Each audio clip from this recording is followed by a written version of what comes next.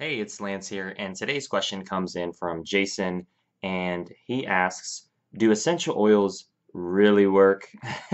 Short answer is yes.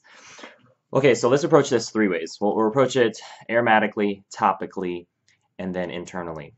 So with regards to aromatically, up to 70% of your emotions come from what you smell. If you can think of a home-cooked meal and how when you smell it, it can either take you back in time or it can trigger memories. And when it comes to your smell, it goes actually into the limbic part of your brain, which controls your mood and emotions. And so breathing it in is the fastest way to positively affect your mood. And then when it comes to topically, putting on your skin, there's reflex points on your body. So there's actually reflex points on your ears, as well as your hands, and then the bottoms of your feet. And for example, if you put on your thumb or your big toe, it has a straight reflex point to your brain.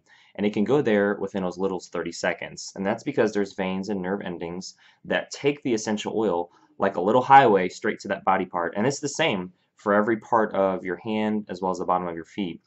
And then the bottom of your feet are very open. And so there's over 4,000 pores, and there's some of the largest pores on your body. So putting on there is very effective as well. And then when it comes to internally, you can use essential oils like lemon or cinnamon to flavor foods or water or even smoothies.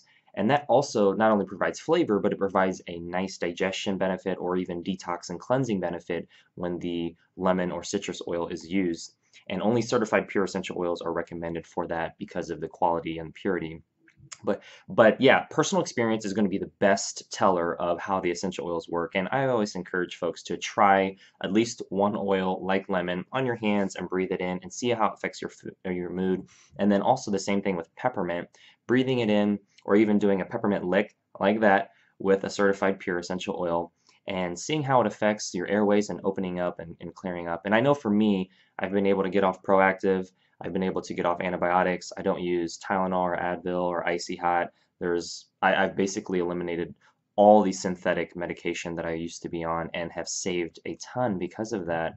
And it's still very effective because we're going back to the source. The essential oils are just the immune system of the plant that we're taking and applying to our own immune system to boost our health. So when it comes to the effectiveness of the essential oils, which I think is the heart of the question, they're very effective. There is not a placebo effect, but at the same time, the essential oils won't work for everything, but they can help with something. And that's the key to remember. All right, well, thank you for the question. And if you have a question or comment, feel free to leave it in the comment section below or share this with somebody that may benefit from it. Thanks and hope you have a great day.